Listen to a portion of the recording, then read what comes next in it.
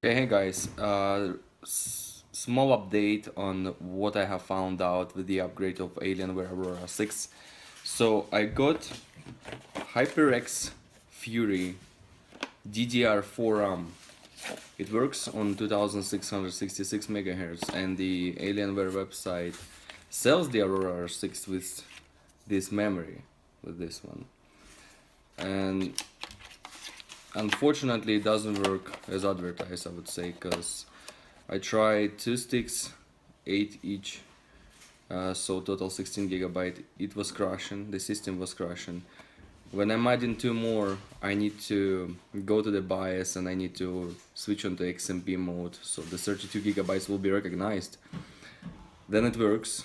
Then again, a week later, it's crashing during the games only. It doesn't crash during usual use. No blue screen, no nothing like that.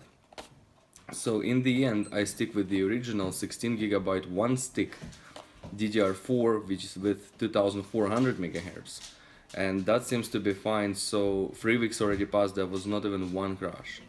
Nothing happened. If it will crash, I'm gonna report, and we will see how it's going. For now, we'll just keep watching what's happening with this memory, and if there's anything that can be done, because I'm looking right now to add one more stick, 16 GB, exactly the same one, it's this one, 2400 MHz, and because some of the games, they require more than 16 gigs when the Windows is working.